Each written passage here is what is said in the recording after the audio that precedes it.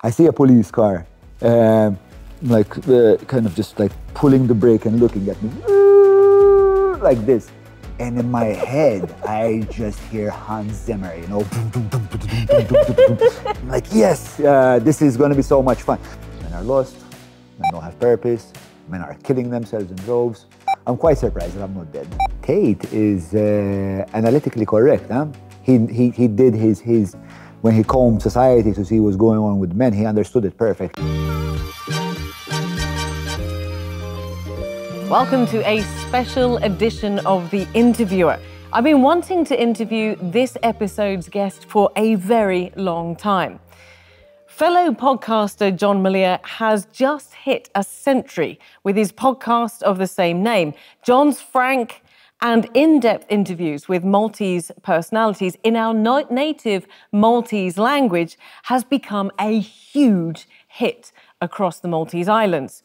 Jon's style has frequently been paralleled with Joe Rogan, and Jon's bombastic personality is also present across pretty much all social media. But when researching Jon for today, a single statement he made in 2020 really struck me. Jon, you said that you get high off the idea of being helpful. So I started looking into you, and this resonates beyond the podcast, beyond Cacciaturi with Lovin Malta, beyond being a rap artist, beyond TikTok and Instagram. This resonates with Man Up Malta. This resonates with teaching prisoners to rap. This also reflects working with migrants, and perhaps also echoes your mum's work as a social worker. So I've always been really, really curious. We know you as Jon Mallia for everything that you've done, but I really want to get to know you and what drives you. So first of all, thank you so much, and I'm so glad that we can finally do this. Thank you so much for the really generous intro, I would say. And also apologies for my diary being just such cluster beep. But we made it. We made it. We made it here. Well, look, I want to go through a journey with you over the next however long this is going to take. And I want to start off because, as I said, that statement that you made about getting high on being helpful really kind of drove me to look at more and more of you that I could find. And I wanted to come and ask you, I wanted to say to you, look, you had a very interesting beginning to your life. You had a challenging beginning to your life. You're from Cameroon. You had a tough upbringing. And I wanted to kind of find out what in your early formative years shaped this Jon Mallia person who we see in the media, but also obviously has this passion for helping people and contributing in other ways. So what was your formative years like? So let me clear that up and kind of start to articulate bits and pieces of everything you asked. So first of all, I wouldn't say I had a particularly tough upbringing. I think the person that had the toughest upbringing was definitely my mother, right? So my mother raised in Cameroon, where she was, well, abjectly poor, right? My mother was, at a very, very young age, forced into becoming the leader of a household, whereby, you know, the father was unfortunately an alcoholic. Wow. The mother, you know, like at the time, they didn't have self-help books. They didn't have, I don't know, Jordan Peterson to explain to you how. So my mother was really in a very tough spot. So for example, it wasn't until she was married that my mother ever slept on a bed, right? It was routinely she would be made to go to the grocery store and kind of hustle with the grocer in order for him to give them bread and milk and no, we'll pay you at the end of the month. Don't worry about it. So my mother is, my mother is born on the 7th of June, 7 Giugno. Of course. And the fight in my mother is just a beast, right? A beast. But the people that whose lives my mother touched will tell you that she's also a saint. So my mother is kind of as you can see, she's quite like someone I really look up to. Yeah, of because she's a course. beautiful balance of someone that can deliver a proper left hook, and she has, to my jaw, not numerous times, but one time I was shook. I was shook. And but also at the same time, very altruistic, very loving, has the ability to see potential in people, and has the ability to present herself as a mirror to that person to see the potential within themselves. And she's changed so many people's lives across the board. I'm sure there's going to be people that are watching this, and you're going to get comments say, yes, well, Francis Mallia is a hero. So what happened was that my mom then left the home, got married and everything else. And my mom and my dad were trying to start a business, right? Which wasn't easy at the time. My father was trying to break into the haberdashery business, Okay. which doesn't sound excessively exciting, thrilling or dramatic, but at the time, the haberdashery business in Malta, it was a cartel, right? There was four or five shops that sold haberdashery, and you couldn't wedge your way into it.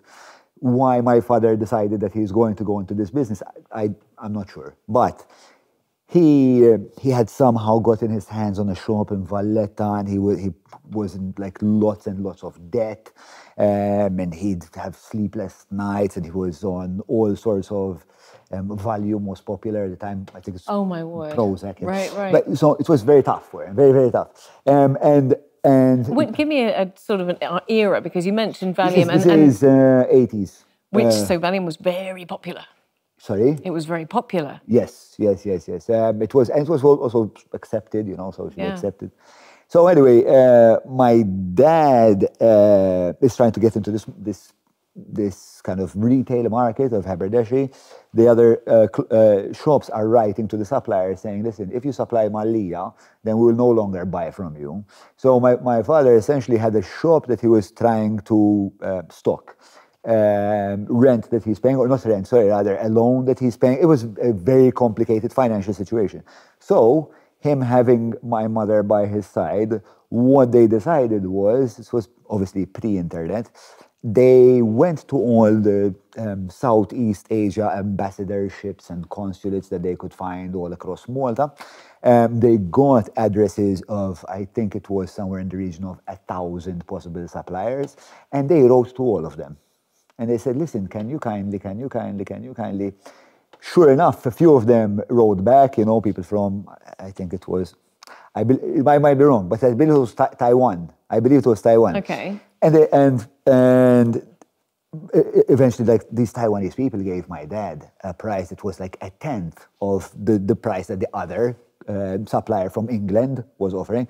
So my dad was like, okay, we're going to roll the dice. Wife, we're going to send this person like our last 1,000 Malta liri to send us, buttons and zips and whatever, brooches.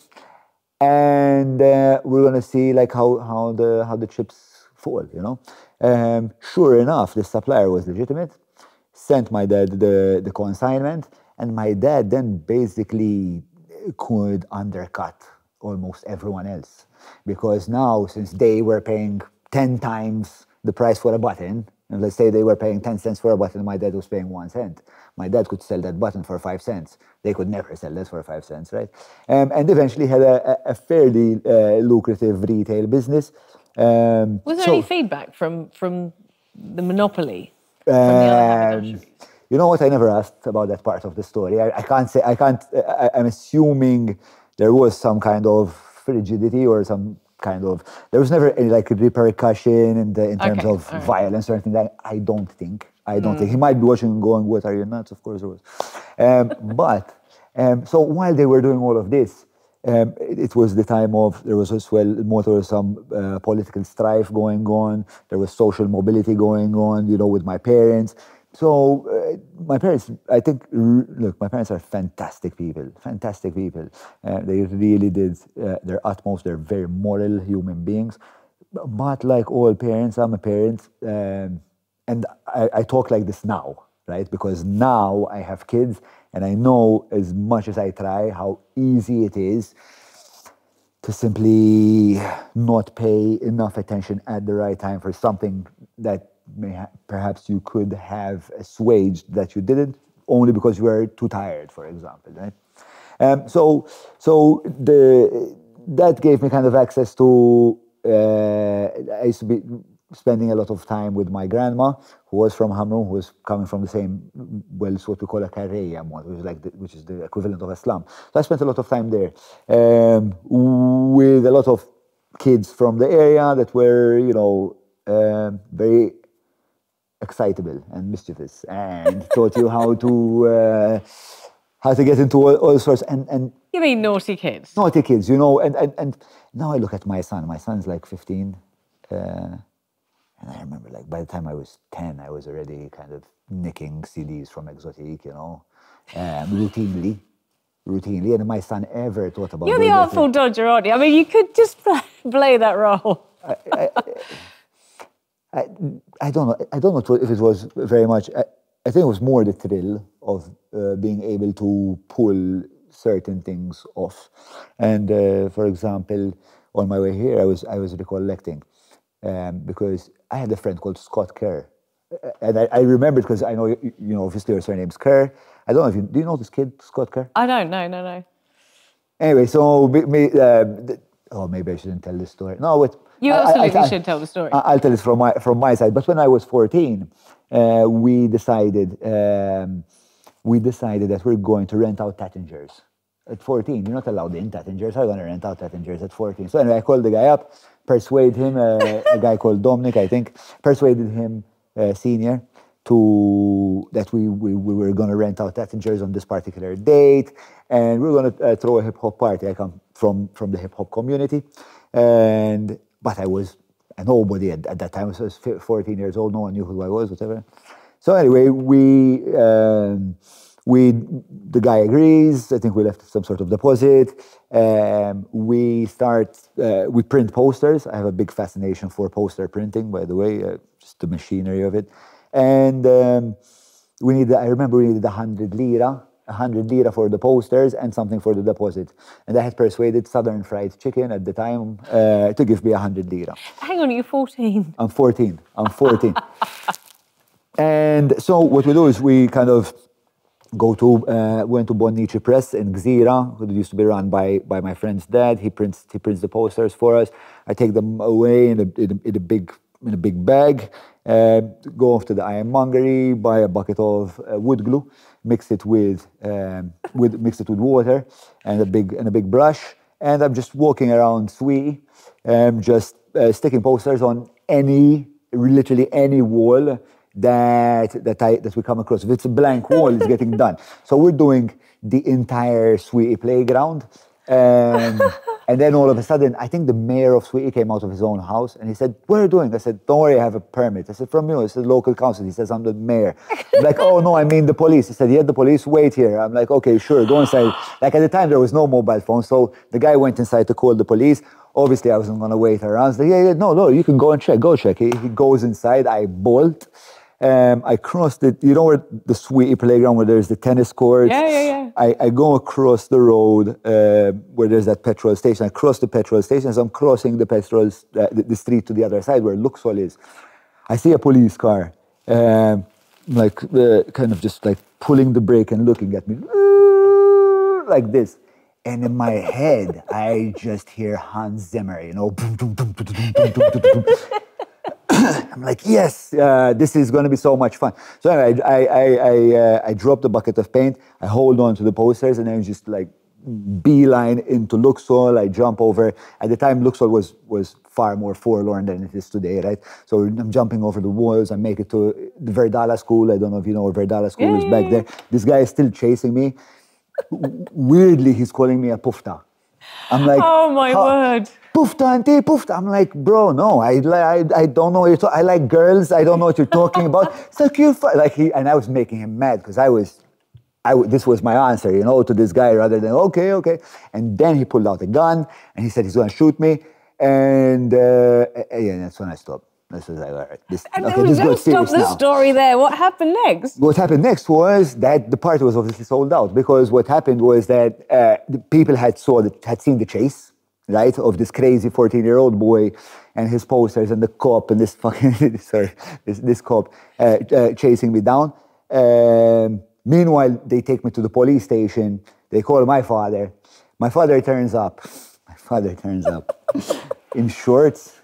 Have you ever seen these Sigmund Freud t-shirts? You know the one, what's on a man's mind, where the mustache is the pussy? That one. And my father walks into the police station like that. And obviously the policeman is like, tell your son this is terrible. He's like, what was he doing? And it's like, he was sticking posters on walls. It's like, yeah, nah. Anyway, my dad was just happy I was in Enterprise, right? He could not give less of a crap about what this policeman was saying. But what happened was, word got around. Jon was being chased by the police, and obviously this is very much in line with the hip hop brand, right? Like for hip hop, sure. This is perfect. You are living the brand. This was perfect. It's being chased by police to try get posters for a hip hop party. At the time, Shaim was a big artist, and his big song was "F the Police." So anyway, it's wound up being an incredible night at Tattinger's. Where I was 14 years old, standing outside, can't technically go in, and then they let me in for like 30 minutes of the event. But yeah, that was my. That's insane. That was my first kind of interface with Enterprise. But they worked out that you were 14. Yes, no, immediately. Obviously, when I went to the police station and they're telling me who's organizing the party. Lord. I'm like, I'm organizing the party. Like, no, you're not. Who put you up to this? I'm like, no one put me up to this. I'm organizing this party. They're like, no, who's the promoter? I said, I'm the promoter. It's me. I'm the promoter. It can't be your 40. I'm like, bro, you keep saying that, and I told you that, but the two things aren't mutually exclusive. You think you're funny? Like, no. Well, a bit, sometimes. Oh, Lord above. See, the promoters in the police for you. There you go. Yes. You have a lot to thank them for. Yes, I have a great relationship with many police officers through the ages. I've been arrested numerous times. Not because I'm a bad person. I feel because I'm. See, you're leading me down a road there, because I want to kind of find out about your older life, your adult life. But now all I want to do is ask you about the number of times you've been arrested and why. Stupid things. So look, the dumbest time I've been not arrested, but asked to go to court. Not asked, they didn't like request. Could you come? Would you mind? We'll have a cup of tea for you. I think the dumbest one. It was really. I was organizing this dinner, so by this time I was presumably an adult, right? And I'd been working like 18-hour days, whatever. I had a girlfriend at the time I hadn't seen in a very long time. So I went to this place after like one 18-hour day called Rookies. Do you remember Rookies? It's a bit before my time, but I know what you're talking about. Rookies was like run by a guy called Chris. Lovely place I used to love to hang out. Our band used to do like jam there all the time. So anyway, I turn up at Rookies. It's 11 p.m. right? My girlfriend is like, I'm tired. I'm like, babe, like, please, fuck's sake. Like, I haven't been out in a long time. I'm about to, purchase ample shots. And I need some catharsis. So anyway, she's like, okay, listen, I'm going to go home, but don't get in trouble. She actually says this to me, like she's my mom. I'm annoyed that she said this to me. Of course you are. I'm like, why? Listen, what age are we talking? You're saying that you're working with Listrina, but we're like looking 20s? 20s, yes, okay, yes. So I would say probably about, about 24. Okay. 24, 23, 24. So under age. I do the dumb. Anyway, so she leaves, and literally as soon as I see her car drive off, 2 police cars roll up to Rookies. I'm like, what are police doing here? Like the club, the bar wasn't rammed. It was maybe like 50% full. I've just bought, numerous tequilas, whatever, and I'm about to have me a good time. And I was speaking to, I don't know, do you know Nicky Gravino? Yes. So me and Nicky were best friends right Okay. at the time. And Nicky, being the soldier that he was, he stood by me, He's like, yeah, me and you will have a good time. So I'm talking to Nicky, but from earshot, I'm hearing these police telling Chris that he has to close the bar. And I'm like, oh my God, man, like tonight we're gonna close the bar at 11. So I'm literally getting wound up. Presumably I was an adult. And so I'm like I'm having an inward dialogue with the part of myself that's just saying, just fuck it, go home, wasn't meant to be. And the other part saying, let's try and rectify the situation. Anyway, what that eventually, like the result that eventually emerges out of that is I walk up to one of the police and I whisper in his ear, go, yes. How many tequilas were you down? No, none. What? No. It was just the frustration of being. It was the frustration of not being down any tequilas and having like a lot of stress at work. And Nikki was like, "Oh shit!" And so the policeman turns to me, and he says, "What the fuck did you say to me?" You know? And I just said, "Listen, I don't know. I said some really stupid things. I kept saying things like, listen, just because you're talking to me like this doesn't mean your mother's proud of you for what you've done in life." Ooh. I don't know. Some of those best Maltese phrases. Yes, like that. And you know, the Maltese, we go straight for the mom. Yeah. We go straight for the mom. Absolutely. So anyway, if whoever that person was is watching, I am deeply mortified, man. Like, you are only trying to do your bloody job. Someone made a call. You came to have a look. And they were trying to like tell me to go with them in the car. And I was like, listen, bro, I'm not fucking coming anywhere. Now, these guys were massive. They would have destroyed me. Like, I'm not fucking coming anywhere. I'm going to just sit here and I'm not going to let Chris close the bar. And it just wound up with me going home with 0 tequilas and needing to turn up in court in like 2 or 3 months' time. Yeah. But this is what I'm trying to understand, right? Because, Jon, there's this whole, what appears to be this juxtaposition. Because there is this part of you that I'm seeing, even now, there's part of you that is kind of, you know, I said Joe Rogan earlier on, and you were like, this is not the first time you've heard this, I'm absolutely certain. Yeah. And then there's this whole other side of you, because you just mentioned Lustrina, working with Lustrina, and I know that you worked with prisoners, and you've worked with teaching people to rap as therapy for them, and you work with disability. So how does this marry? Because you've got this side of Jon Mallia that's going around telling police officers to fuck right off, and then you've got the other part of you that's just wants to help, that's really passionate. And we sort of skipped from your childhood to you getting arrested several times. But how do you kind of reconcile those two sides of you? Because it does seem to be that those two. And we're skipping so much of your story out, but I kind of want to get to that bit. So I had I think maybe we could let's try to trace it a bit through my childhood, because I think there must be some kernels of information there that will at least provide coordinates to this question, to find this answer. So look, I had a terrible time at school, absolutely hated for school. I had very, very pronounced ADHD, and no one understood what ADHD was. I felt like I was extremely stupid. I felt like I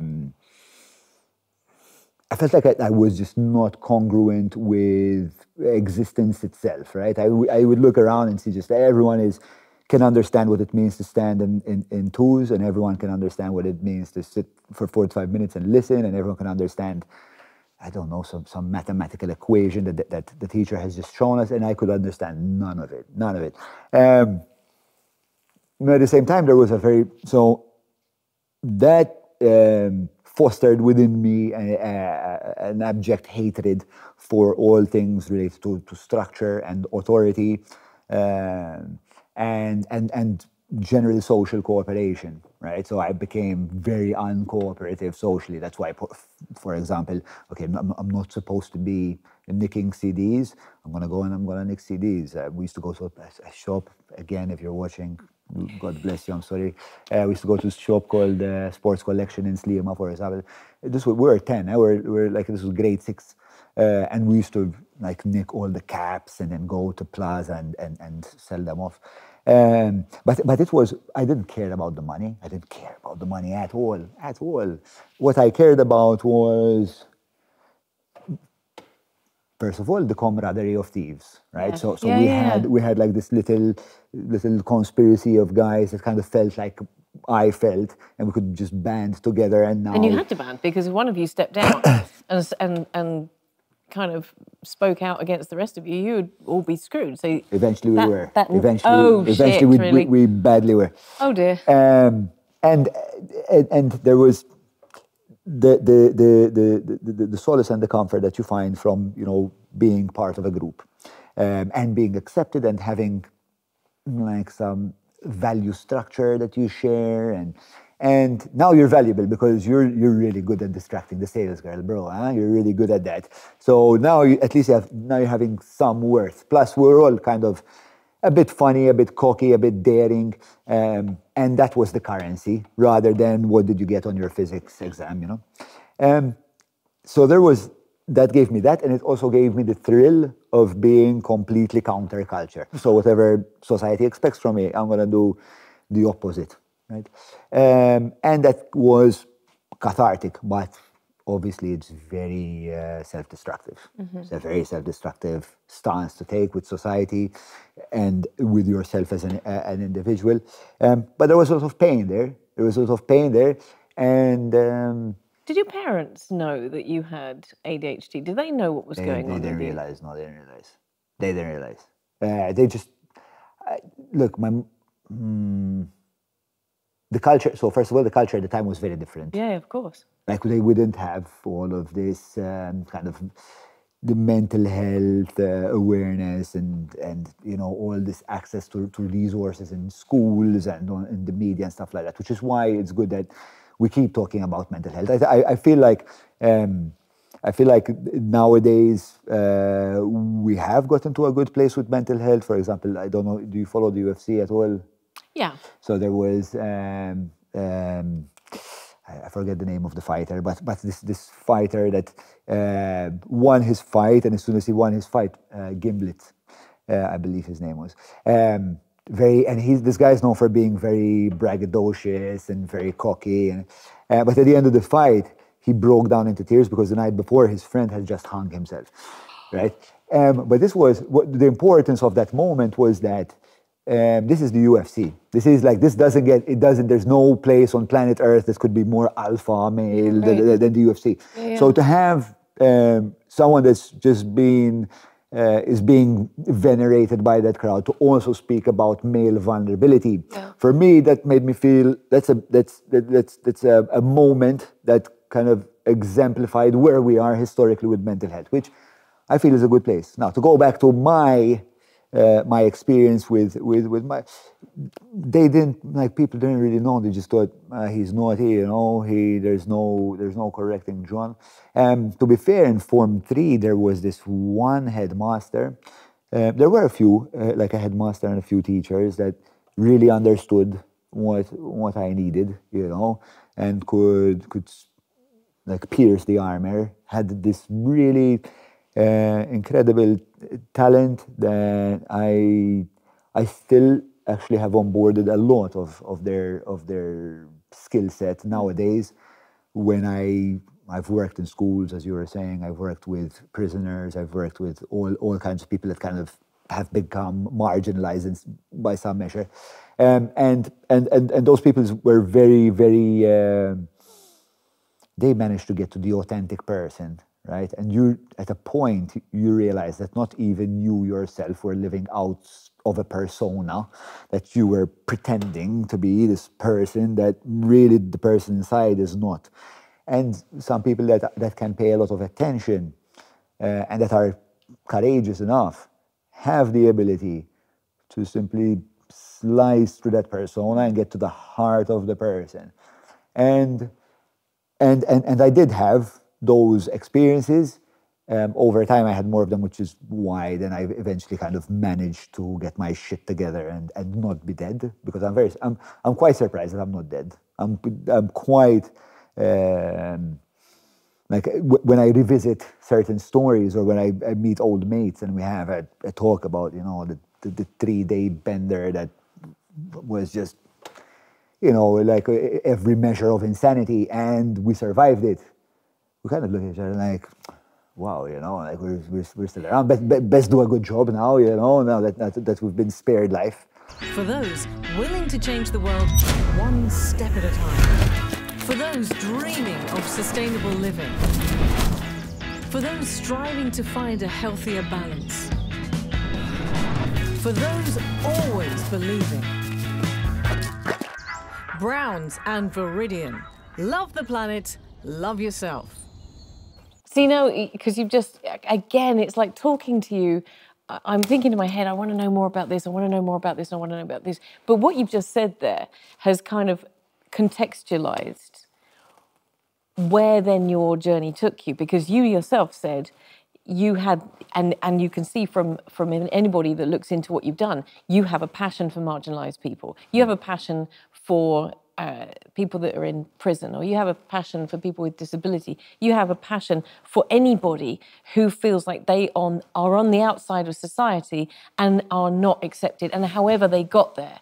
And that kind of is very understandable now, you just telling me your story and about the ADHD and not being successful at school and having had that kind of getting into that kind of Oliver Artful Dodger gang of stealing stuff and explains a whole load of stuff.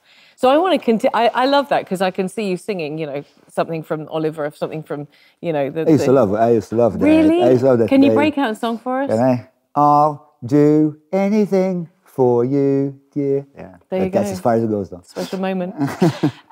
But then let's. The things you're getting me to do on this show, Trudy Kerr. Oh, and we've only had coffee.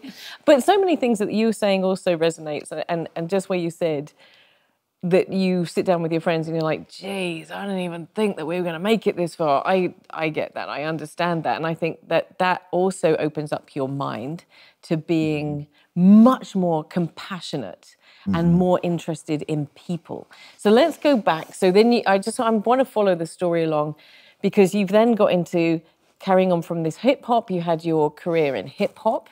Then you've, as far as I've been able to follow your trail, you're also a writer, a producer. Correct, for one of the most fantastic Maltese films. I love Limestone Cowboy, but you've done other work as well. You also have, then we've sort of interspersed this with work with disability. I mean, where does all of this passion coming from? Is there a Jon Mallia plan of action, or is all of these opportunities just open doors and you've said, you know what, I'm going to do that. I'm going to take that. It sits with my narrative. It sits with who I am. I'm going to take it or make it happen. How's that? What's that? Okay, so Jon Mallia up until Limestone Cowboy had one frame of mind. Jon Mallia post Limestone Cowboy had a different frame of mind. Oh, okay. Okay. Pre-Limestone Cowboy was pretty much that. Yeah, I'd say yes to anything. So when I'd spent a year in the UK just to clean up. Yeah, in London. No? Yeah, weirdest place to go and clean up from cocaine. There's like, it didn't work for me. Jesus Christ. But for me, actually, all I needed was to kind of be away from all the triggers, all the visual triggers. And my friends, bless my friends, I still love them till this day. We're just wild. So I spent a year in London, and then when I came back, so I spent a year like just being vegetarian and doing a bunch of meditation, like meditating hours a day, and just having a regular job and things. Hang on like a that. second. I'm going to stop you there. Because suddenly I'm thinking to myself, you were party boy, wild boy, but still being Mr. Helpful, still having compassion and doing good things for community and that sort of thing, but also having this. What made you say, I need to clean up? My mother, like hurting my mother. How? What? It was communicated to her, like she knew that I was... She knew that I was doing drugs on and off. And I would lie to her and say, okay, listen, there was this one time that we did it, you know how it goes, that story goes. Yeah. And then there was kind of a family situation whereby I did a lot of drugs in a certain particular kind of context. She found out, and Age? this was 26. Okay. And I saw how it just took her soul, man. It just destroyed the strongest person I ever knew. And I just saw the bastions crumble. And I said, fuck, I did that. Fuck, I did that. So I got my mom in the car. I went to where my stash was, where I used to hide my drugs, which was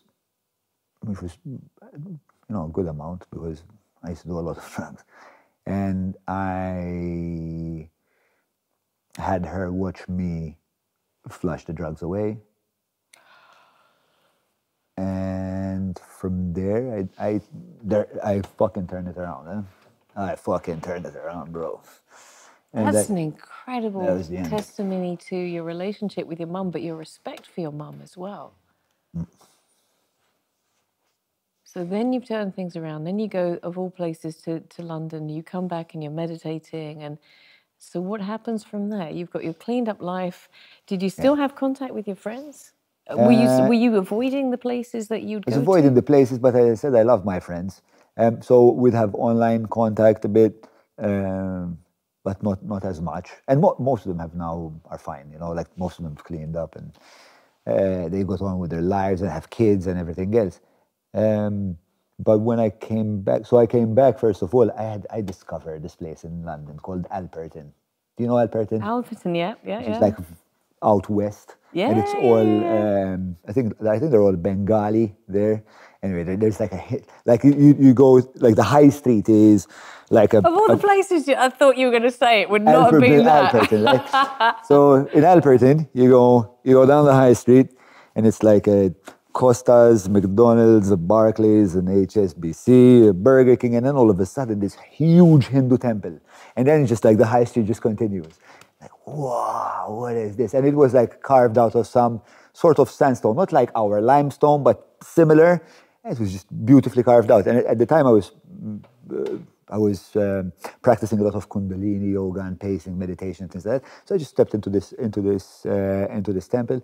And anyway, I fell in love with the people there, and I wound up going to the shops there where you can just buy their traditional robes. So I spent most of my time in London running around in like traditional. I forgot what they're called. The dresses. There was the kaftans. Yes. So I used to run around London in kaftans. Then I came back Malta dressed in kaftans. Everyone obviously thought I was a pretentious shit, which I was, and I was like, and one of the first things that I did, I went to my sister's office, Abigail, and at the time my sister is just as crazy as I am, but she's afraid of drugs. Thank God, because she's just as motivated and driven and just bullheaded, right? And anyway, so at the time she was running Decaduti, which was the hit show of the era, and they started running another show called Minimissu in tandem, which was, given the size of their workforce, what Maltese TV pays. The resources at hand. This was a kamikaze suicide mission, right? So basically, I walked into their office, which was just like a terraced house in Nashar, which they'd converted to an office because they couldn't afford a real office. And it was just like conflict all the time. And here's Jon Mallia walking in barefoot. By the time there was a point, I spent 4 years barefoot. I'll tell you about that if it comes up. And so I walk into the office with my white kaftan and my blonde hair and kind of thinking I'm Mahatma Gandhi or something. Oh, guys, why are you fighting? Like, what's this conflict about? Conflict isn't good. They're looking at me like, what the fuck is wrong with Jon? Because Jon is not the non-conflict guy. I'm sorry, but I'm finding that funny. And so then I'm like, guys, you need to kind of slow down. You need to see if you can get another writer on board, because this is way too much work. Anyway, I'm off to Busquets to talk to the birds. Bye.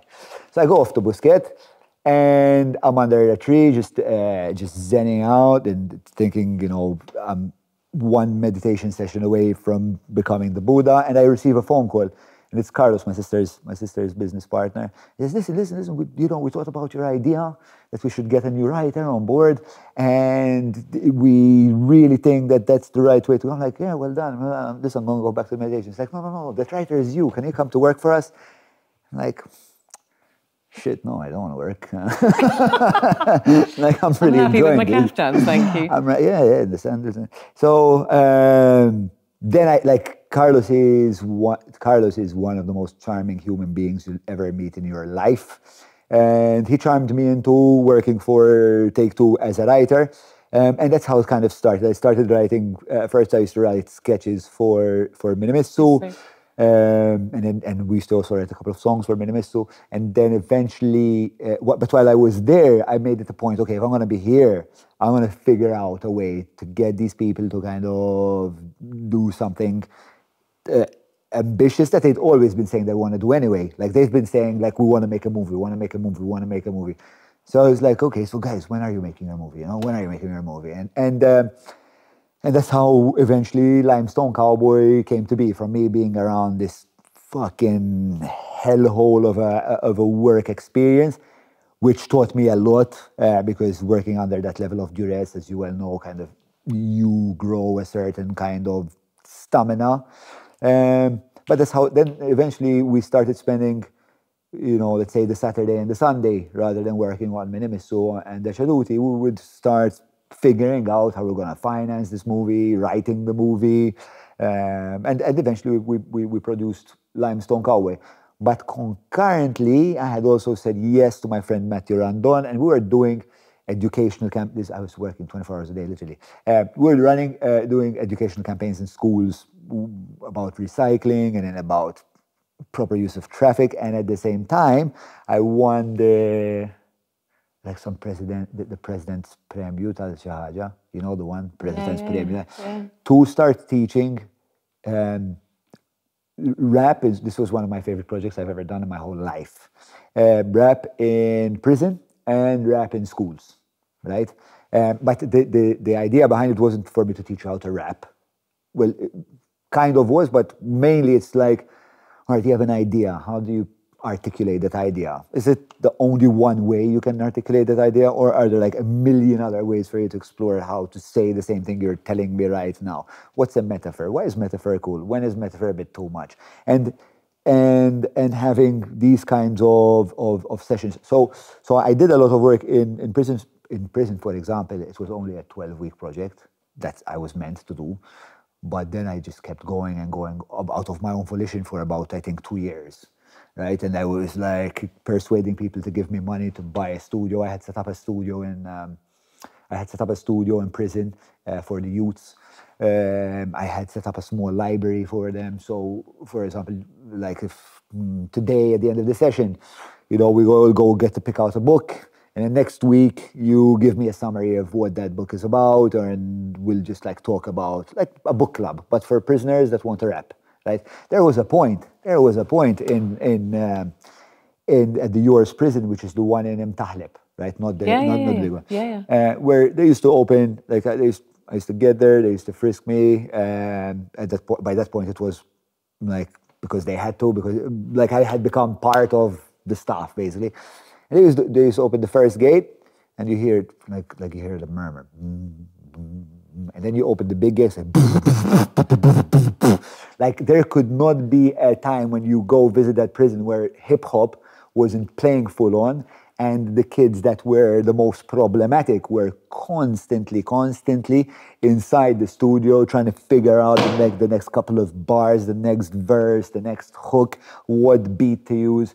It was the energy is so good. The energy around. See this answers a question I was going to ask you, which was about which of all of the different things that you've done is the one that you're most proud of, or the one that you most enjoyed. We're going to come back to your planned journey post Limestone Cowboy in a second, because I want to stay with this for a minute. Sure. Because you've just said is one of the projects that you've enjoyed the most. You've gone into prisons.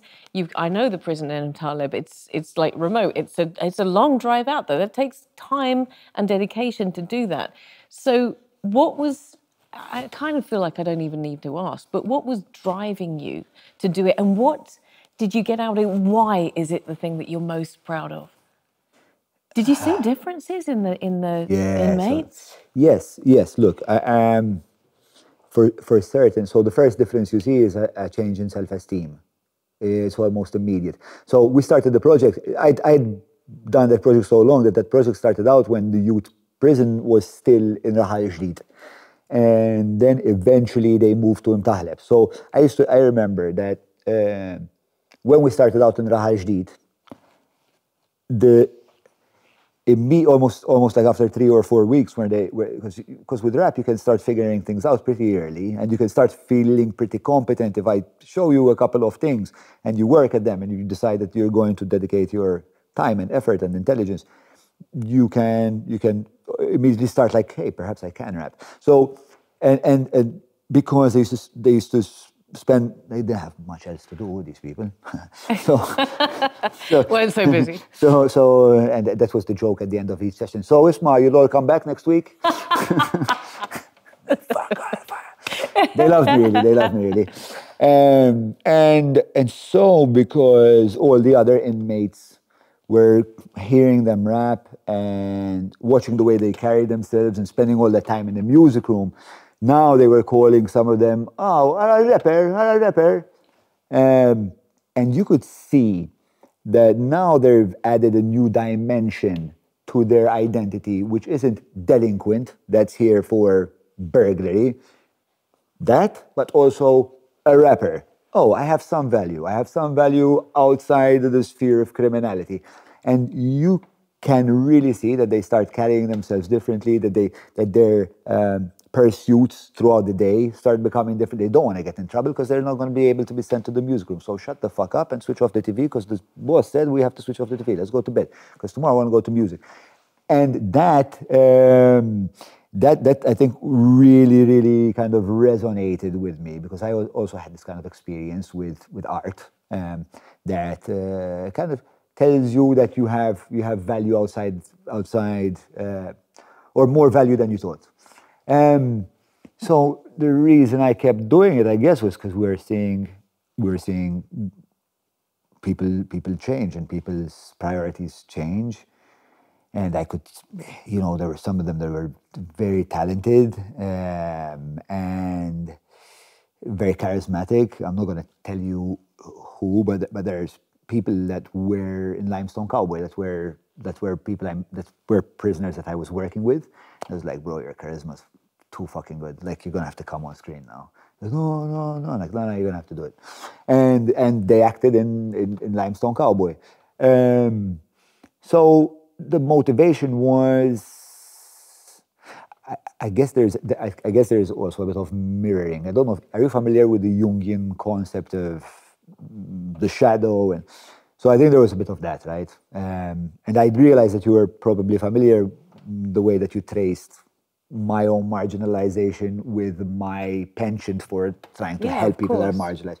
So I think there was that. I'd wished for someone who was perhaps some sort of paternal force in my life that could say, man, you're worth something. You're worth something. Let's figure out what that thing is.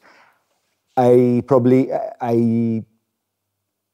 needed that, and I was glad that I had identified that that's a thing that I could give to these people, and seeing my efforts result in people's lives actually ameliorating. So then what happened? I mean, they just told you, to stop turning up, Jon. No, then Limestone Cowboy happened. There you go. So Limestone Cowboy happened, and Limestone Cowboy was the most bittersweet experience of my life. So this is the point that you mentioned a little while ago that changed your path between just accepting everything and then after Limestone Cowboy, you said this is the plan. What happened with Limestone Cowboy? So there's parts of Limestone Cowboy which I'm exceedingly proud of.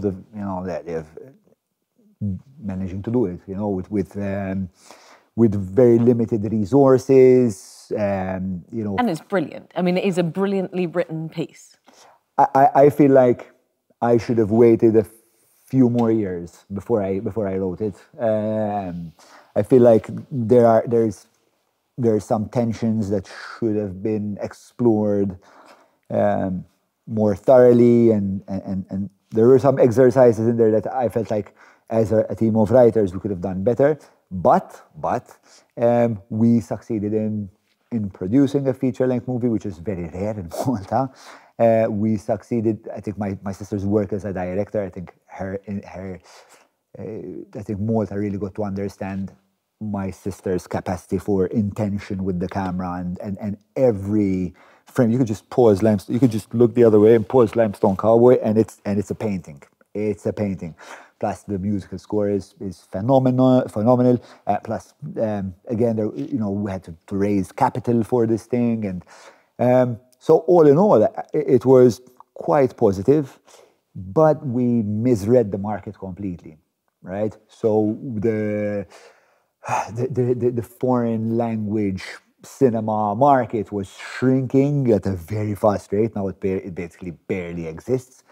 And what was the only people that were selling their movies were the big blockbusters like Marvel, so on and so forth, and series were becoming the place where the bigger companies were investing their money. So when we went to markets, which was Berlin, the first market we went to with this movie that was foreign language, but foreign language. We're not talking like Spanish or Chinese, Mandarin. No, we're talking some 14th century Arabic shit, bro. They're like, oh, I get it. It's fantastic. It's really, like, we got some very good feedback about it, but they're like, listen, but like the market is shrinking. Cinemas don't have place for this. Cinemas are closing down. So like, we spent. I think I've blocked out how many hundreds of thousands of euros that fucking thing cost. So anyway, I worked on this movie for a good 5-6 years of my life, only to wind up with a huge financial deficit. Shit. There was a point where the government was sending me bloody boxes of tin sausage and oats because I had no money. I was out. I was out fucking cold. At the same time, I'm having my daughter. Huh? At the same time, I'm having my baby daughter. So at that point, I was like, okay. So and you've already got one. Yeah, at this point as well. Jeez. Yes. So I'm like, dude, what the fuck are you doing? Like, you're such, and that's where depression really hit. Huh? Obviously, as a man that can't provide, that not only can't provide, but that feels. I felt strengthless. So not only did I have no money and a massive gaping financial hole, but I also had my assessment of myself was complete failure. So getting out of bed was but a failure because I'm assuming because it commercially was challenged. Because as a piece of cinema, no one's gonna dispute that it's fantastically brilliant. You said so yourself. No, I don't think it's fantastic. So I don't think it's fantastic, right? Okay. So I think it's good. Right. But I think it could have been far better. So I'm also I feel like I'm a very sober critic of my work. There's stuff, I'm not gonna sit here and say there's things that I, like no, nothing I've ever done, it's all shit, and I'm not melodramatic in that sense. But there are things that I did that I really like. There are things that I like, and there are things that I fucking hate. But with Limestone Cowboy, I like it, but I fucking hate the fact that we wound up just financially devastated, and there was kind of no way out and then you start remembering things. You start interfacing in your psyche with things like the fact that I don't have a formal education, right? So I'm watching my friends become notaries and lawyers and things like that. And like, look how fucking bad you played this game, bro. Look how fucking terrible. Now you have kids. You can't provide because you just decided you want to be an artist because you just wasted the decade of your life face down in a pile of coke, and like, why are you even alive? And I thought those things many times over, um, and somehow, I don't know, somehow I made it through. Somehow I made it through. Then eventually what I decided to do, I hated the fact that I'm an artist for a while, like really loaded it. And I used to like hold up my daughter and half jokingly tell her, like she couldn't understand. When she was like 6 months older, I was like, if you ever become an artist, I'm sending you to the monastery. Ha ha ha! You're going to become a banker. You're going to become a lawyer, but like in finance. And like that's how it's because I hated the fact that I was an artist for a while. So I needed money fast because I was just monetarily bleeding out. So for about a year, I went and I did property. I sold property for a year. Yeah. Yeah. How did that work out? Fantastic. Oh, really? Yes. Recommend it? Recommend it is a bit. So I. But did it get you out of your hole? I It got me out of my hole. That's where you're going with Yes. that. Is it gave you the opportunity to get out of that hole? Not just that. So I did get out of the hole financially, and by the end of the year, I'm winning the bonuses of the agency. I'm the best salesman there because I'm obviously very hard-headed and very, very driven and everything else. But it also taught me about. First of all, it taught me about the underbelly of Maltese society. Right, I could interface with people that have real money, and that are. And not just those people, but also in the underbelly of individuals, because people will show you a persona, but the moment money is discussed, another part of their character comes out.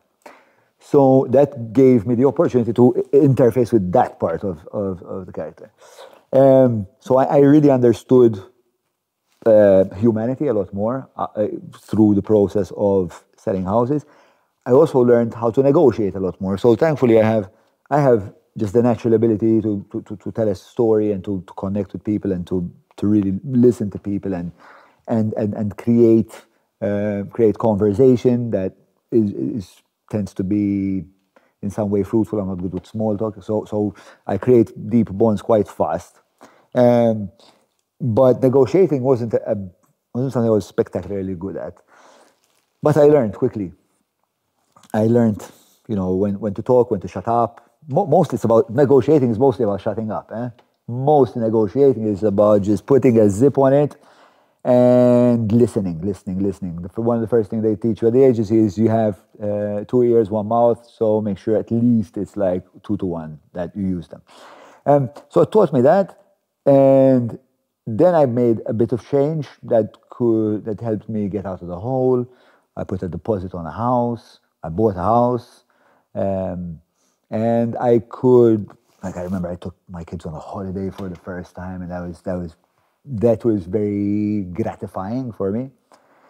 But then I started missing art anyway, Then I was like, okay, I'm making more money than I've ever made in my life, and I have at this point in my life made money the most important thing because I've never had it, right? So now I'm thinking money is what I should be pursuing, and there was perhaps a good year where money was an ultimate goal. But then I realized, bro, you still care about social issues, you still care about art, but now you're also a good negotiator. So what can you do? So first thing I did was, then I got approached by Lovin Malta. Shaggy. Yes, I do. And Shaggy is another human epitome of persistence. And he's like, listen, we have the show Kashaturi that they used to do in English, and I had seen it. And I was thinking, if someone does this well in Maltese, it will take flight. And one time, I told my wife, I bet you Lovin are going to call me to do this show in Maltese. Sure enough, Shaggy calls me to do the show. I say no, I say listen, like I was still playing, I was still lying to myself. I was still saying, no, I'm done with art, that's it, I'm not doing any art anymore, like that was another Jon, forget it. And then a critical turning point happened in my life, one which I was really not expecting. So, Nicky Gravino, I mentioned him before. So Nicky Gravino was transitioning into an artist, a different artist called Meow. He had an album in the Maltese language, and he called me up. I forgot how if it was out of the blue or if we'd met somewhere. It's like, listen, I have a song. Can you? I would just like really love for you to be on the intro of this song. Can you come and just do the intro of this song? And I'm like, mate, yes, sure. Why not? Why not? He's like, they're not even gonna notice you. You're just gonna make fun. I'm like, all right, let's do it. You know, it would be a good occasion for me to catch up with Nicky and go to his studio and you know, get a bit nostalgic because I spent a lot of hours in Nicky's studio. And so we do the part, we have a laugh, you know. He's like, listen, do you have time to listen to a couple of things? So now here I'm in my three-piece suit, ready to go to my next meeting. I'm like, you know, yeah, I have 10 minutes, you know. And he plays this song called Oya Hayya Kemin Hobbok. Oh, I'm going to ruin it, but I'm going to try. Oya Hayya Kemin Hobbok.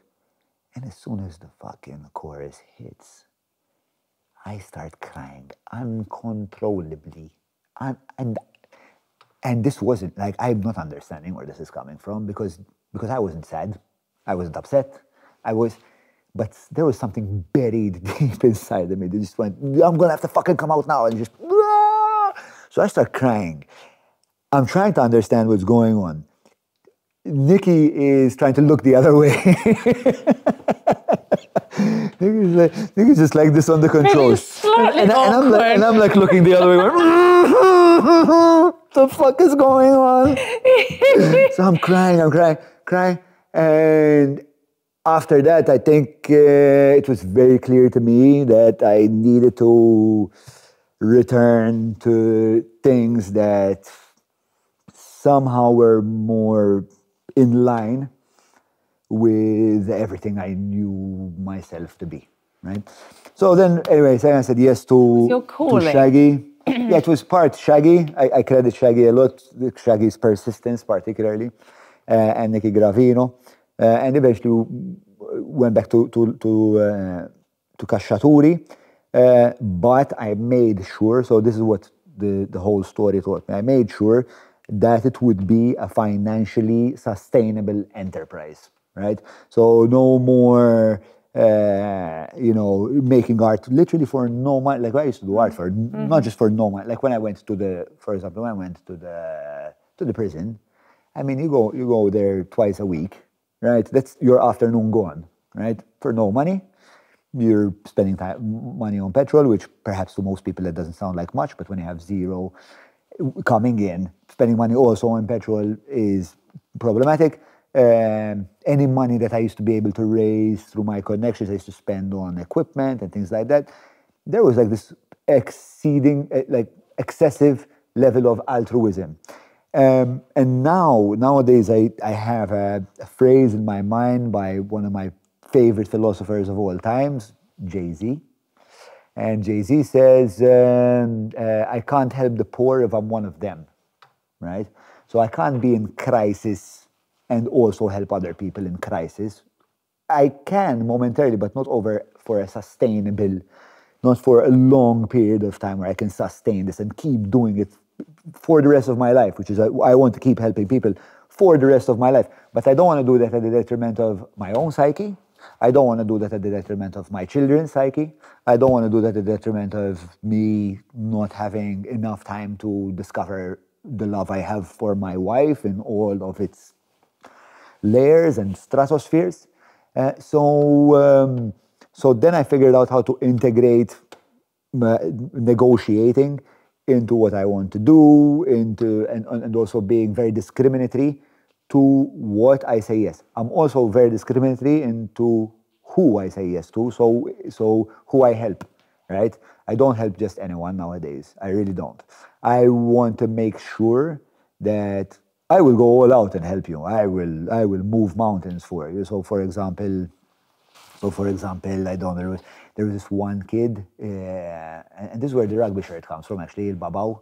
And El Babao had torn his shoulder in training. He was a rugby player for Malta. His friend reaches out to me, tells me, bro, like my friend, he needs a shoulder operation. The Maltese hospital will do it in like 3 years. That will be his career over. This guy plays for Malta. I have huge respect for the Malta rugby movement in its entirety. I think they've done fantastic things. I think that they're a bunch of people I'm super fucking proud of. And the friend reached out to me. One of my best friends played. So I know that community, you know, not internally, more from the outside. But I know just how hard these people work and how dangerous that sport is. I mean, these people go out onto the pitch and they risk their lives, you know. And that guy is risking his life to wear the Maltese flag. So I felt like, all right, fuck it, I'm gonna get behind this guy. So his friend reaches out to me, says, tells me the story. I am on holiday at the time. And so I'm like, bro, I want to be involved in this. But if I get going on this, my wife is not... You're going to be in trouble. She's not going to be thrilled. But then I think my wife wanted to go do something, or I persuaded her she wanted to go do something. And I just got on the internet quickly, and I just wrote a post like describing the situation, posted the picture. And within a few hours, I think we raised about 2,000 euros, something like that, for him to get the operation. But the operation was, I think, double that. So he said, thank you so much, you know, for raising this. Like, we're going to try and keep raising more money. I'm like, no, give me a second. So I called St. Thomas Hospital, and I had some connections there. I had friends there. Someone I actually met while I was selling property. And I called the guy up. I said, this is my bro, like, how you been? I explained to him the story. I said, listen, I have 2,000 euros. Will St. Thomas Hospital give me the rest? Will you cover the rest of that financial contribution and just give this guy the operation? He's like, give me a second, let me check. Calls me back an hour later. He's like, all right, we're doing it. So we saved the guy's shoulder. And recently we went and we watched him play for Malta and things like that. But that's a guy I will go to hell's end to help, because he's someone that's clearly trying to help himself. He's someone that, trains hard, has a job, locks the job down. Those things. And that's the criteria. So when you're saying that you are very happy to help and still have a passion to going back to that very first statement that you made in 2020, you still have this passion to help. Helping is what really turns you on and gets you out of the bed in the morning. But there's a criteria. Yes. To whom you will help. Yes. And that's going to stay like that? Forever, yes. Because otherwise because I believe a lot in opportunity cost. If I don't have that level of discrimination with who I help and who I don't help, I might be helping the wrong person that's never going to pull up their socks. And whereas I could have been helping person X who just needs like to come to the studio once a week, hang out with us, and we can figure out what he's going to do with his life. And I'm not doing that because I'm wasting my time and my energy with someone that just doesn't want to, doesn't want to put the effort in, right? So I will gladly help people that are, I call them wounded lions. I like that. Wounded lions. I think that's a particularly brilliant way of putting it. Now, we've sort of brought the story kind of up to present day. We know what you're doing now. I'm going to come to future Jon Mallia in a minute. But before we get there, because I know there's something I want to ask you about. There's actually 4 questions I want to ask you about. Sure. And one of them comes from you having had this Man Up camp, this project that you had 2020, it was launching at the end of 2020. But then COVID came and screwed everything for us, bless.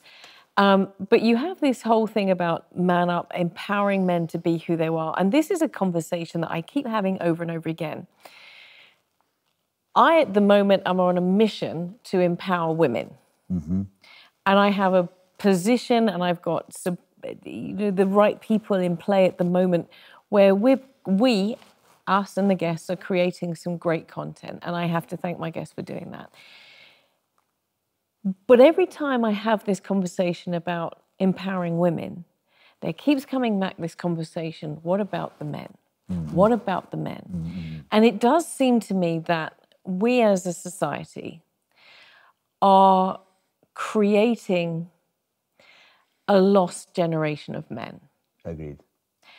And I hear this not just from people like yourselves, and I listen carefully to what you're saying, and other people, your peers, but even my husband has said to me, you know what, Trudes, when is someone going to pay attention to men, and men who need to, and you mentioned about crying after a particularly powerful sports event, and about men needing to engage. We know that suicide in men is far more in Malta than women. Yeah. We know that it's on the rise. We know that COVID had a devastating effect on that. So I'm coming to you as a guy who's connected with more men than women in your podcast. You connect with a majority of men. What is this issue that's going on right now for this, what I would refer to as this lost generation of men? What's happening and why is it happening? So this is a massive question that has historical issues hewn into it, sociological ones, and also, in a sense, also theological ones. So men lost their role in society, right? For good or worse, and it's a mixed bag. Men kind of knew what was expected of them, right? They had, they're the providers, they're the protectors, and they had at least, even though this was could have been very oppressive for some males, for most males, it was very much like, okay, that's the direction in which I should go, and that's my role, and this is what I do. That, as we all know, in the modern era, has completely exploded because a woman can provide for herself. She, the things that were required of the man within the context of the family unit are no longer a necessity. So men are now kind of stuck in this limbo. That comes at the tail end of literally millennia within our DNA being those types of people. Now society is telling us, well, we don't need those types of people. Like, we don't need the aggression anymore, and we don't need the protector anymore. We don't need. So obviously, because for every generation, except 2 or 3 that precede our own, men had a very straightforward role. Now we're kind of like in a hangover, and we're very disoriented. What do you hear most people that go to therapists say? They say, "I'm lost," because we don't have a direction. This is why, for example, nowadays, jiu-jitsu clubs are rammed with people, CrossFit clubs are rammed with men, because I think mankind in general, but I speak to the issue of men. Mankind has a natural proclivity for sacrifice. We like one of the main things that makes our society as incredible as it is, and we can debate whether it's better or worse, but by my estimation, it's a better society. One of the reasons that is that as a species, we have the capacity of sacrificing, doing things that we don't like to do now, so that the future will be better, right? And men and women, but men in their own way, particularly in physical ways, in ways that test your endurance and mental and physical strength, used to have that role, and that used to gratify us a lot. So now what I'm seeing is that since there isn't, this space no longer needs to be occupied by men. Men are making the fatal mistake fatal and literally fatal mistake of remaining children, of remaining boys. There's a growing prevalence of what's called the Peter Pan syndrome, where they refuse to take on the adult form of their being, right? They remain wanting to, date multiple women and cheat on women and do drugs and there's a reason for this, which is also tied into the cultural disdain for sacrifice. Nowadays, what's being championed mainly in our culture is, oh, you should do what makes you happy. You should do what makes you happy, which on a level sounds right. It sounds right. But if you don't espouse happiness with good values, then that happiness can come from a line of coke. It can come from cheating on your wife. It can come from all kinds of antisocial behaviors that become ultimately self-destructive, destructive for your family, and socially destructive. And I think men are suffering because the world, because of all these things, and also because the world has now entered an epoch historically where more of a feminine temperament is needed now. And men, for a long time, if we didn't have a masculine temperament leading, I feel we would not get where we would have gotten, because you needed the men to go and, I don't know, fight the enemy at the gate. You needed the men to go and, kill the wolves if they're coming for your baby. You needed the men to lay tracks across the entire continent of America. You needed men to do all of these physical things. But now that we've got into a place where we've remodeled the world in a way that is far safer and far more welcoming to us, to our propensity as human beings, now all these masculine traits aren't as necessary. In fact, they can be very detrimental, because now, as we know, men are far more competitive, far more aggressive. Now we have an issue where, we can destroy ourselves. Like we have that level of technological armaments, right? You don't want masculine standoffs when we are that well kitted out to destroy one another. So now I think there's a motion, or rather there's a transition of the type of temperament we need to push the world forward. I think we need more empathy in the world.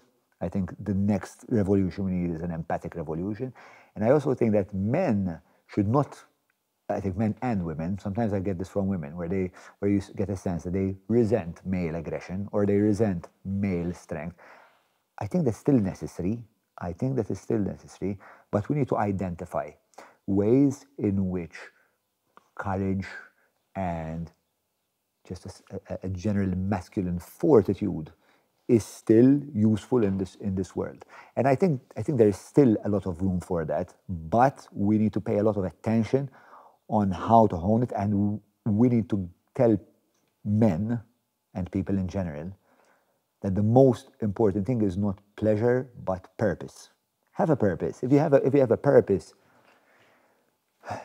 you will know what direction you need to go to at all times, even when it's fucking shit. Even when you feel miserable and you feel like a failure, but you know which way is north, and you will keep walking into that northern direction.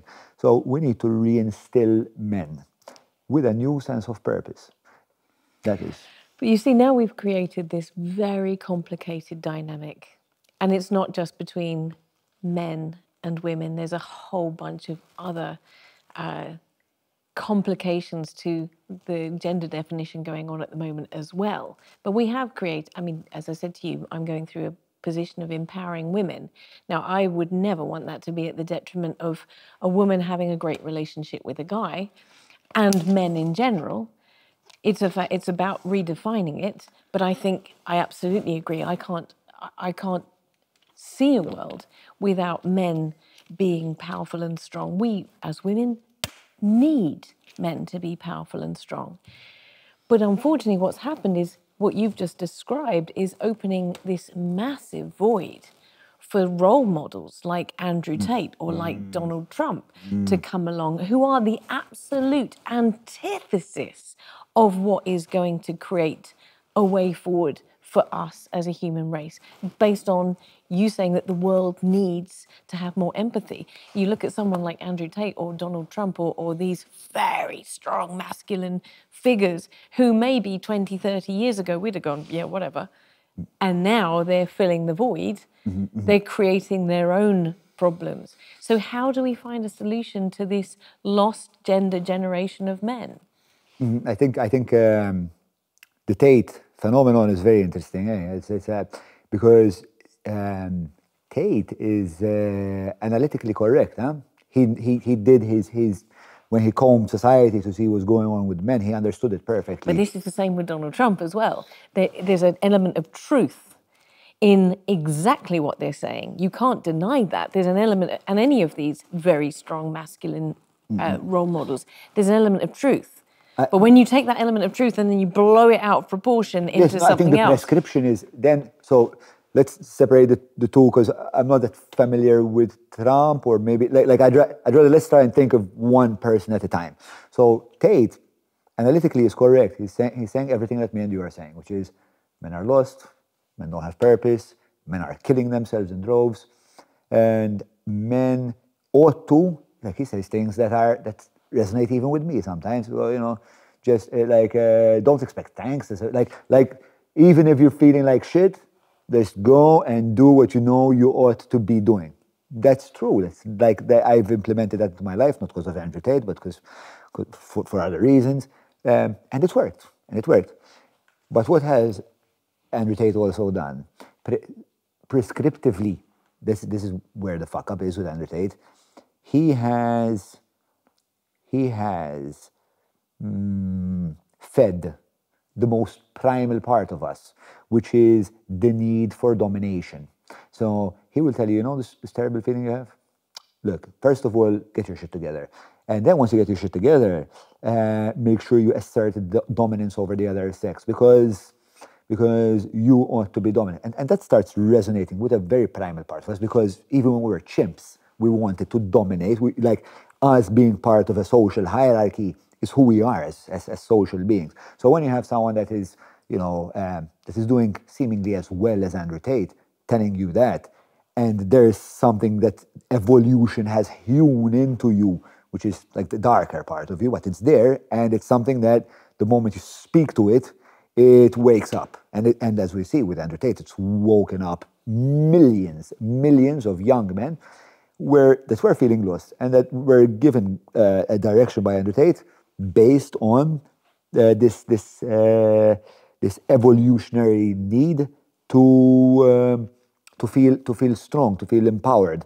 But obviously, we're pursuing that at the detriment of an entire other sex, which is like the female sex, and my understanding. Now, I'm not some relationship guru. I barely graduated Form 5, but my estimation is that men and women, while there is tension between me and my wife, there is a tension going on, but that tension is underpinned by cooperation, right? We have goals together. And those may be material in the sense like real world goals, or just like, let's communicate better, right? But we don't agree how we're going to get there, right? But we have the same goal. We want the same outcome, and we want the best for one another. We don't want to destroy each other. I don't want to subjugate my wife. I don't want to live my life with a fucking slave. I want to live my life with royalty, or someone that I look up to, and that's the partner I want. I don't want someone that's a broken shell of a woman just walking around the house gloomily. I want someone that will be a countervalence to me, but in the spirit of wanting to better ourselves as individuals, our relationship, get closer to our outcomes, raise our kids better together. I also think, and this may or may not be controversial with the audience, that I think we've done way too much to undermine the family unit. I couldn't agree more. I really feel like Couldn't agree more.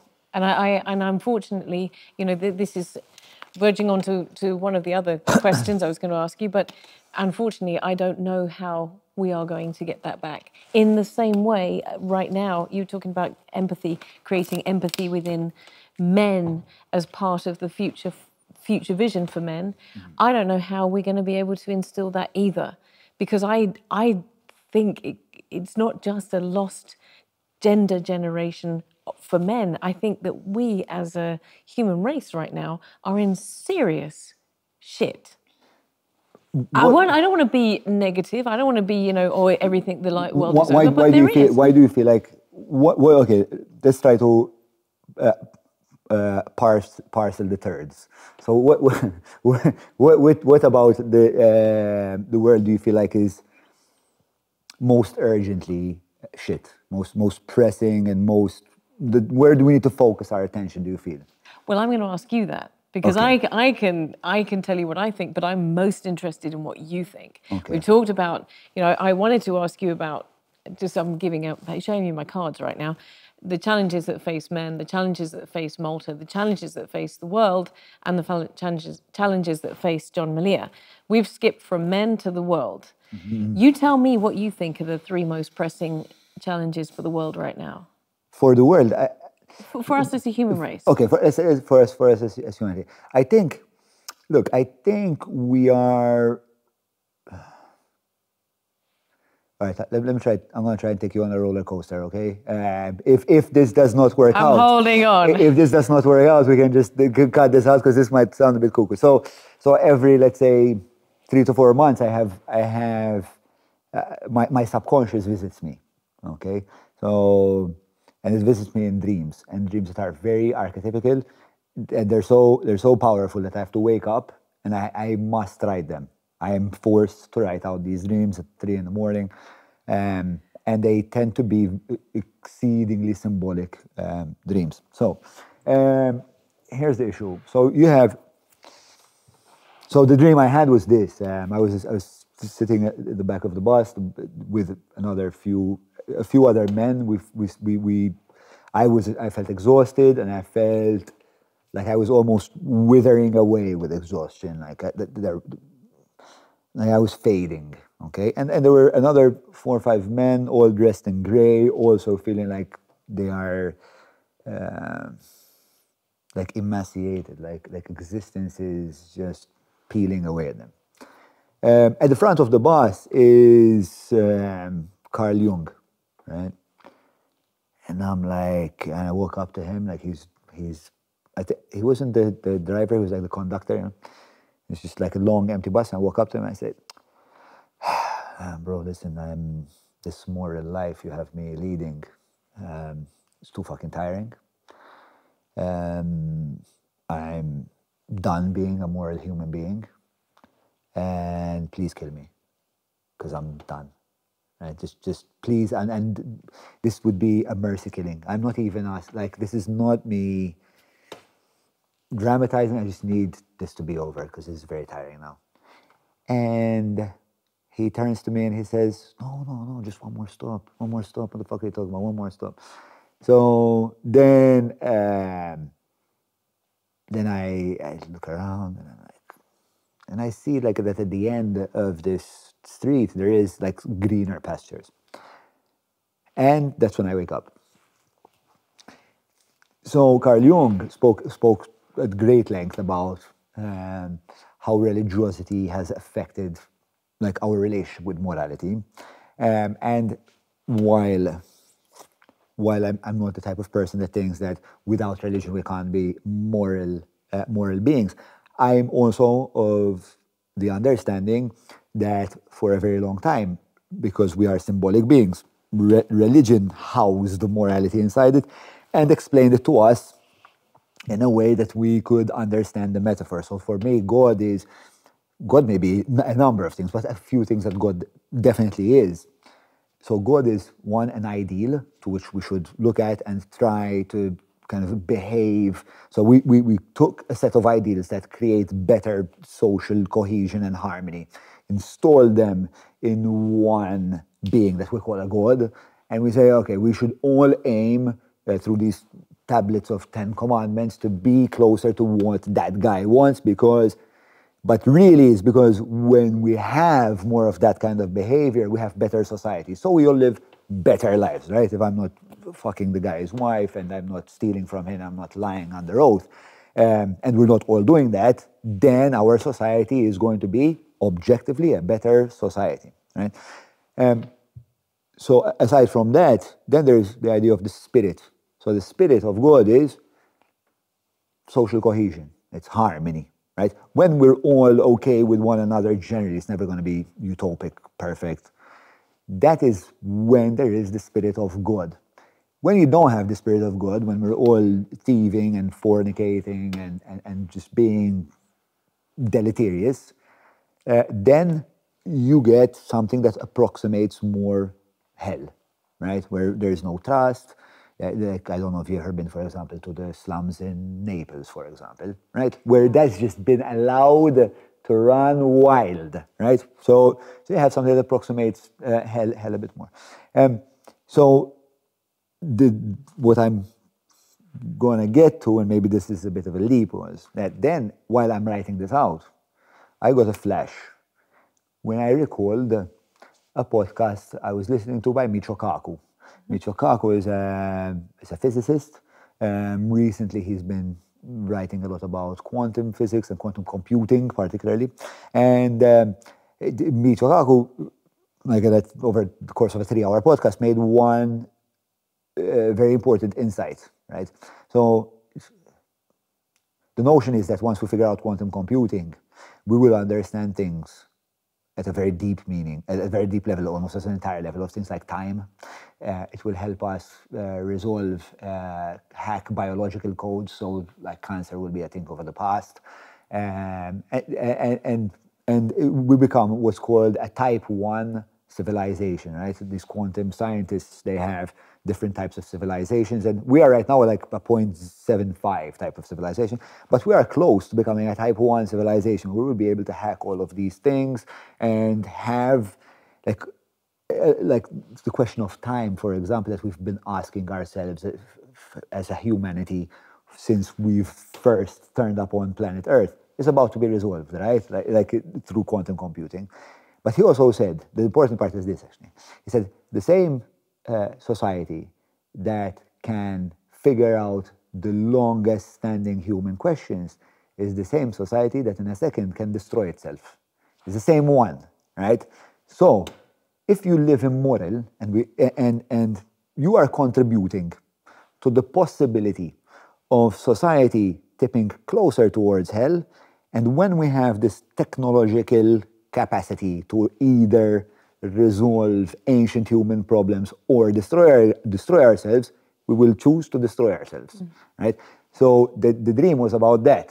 So it's about, no, listen, there is actually a universal reason of why you should live a moral life. And it's nothing to do with metaphysical religious books, but it's all to do with there has been a drive for humanity to figure these things out ever since mankind appeared on planet Earth and asked, but why? But what? But we are getting closer to answering those questions that we've never answered.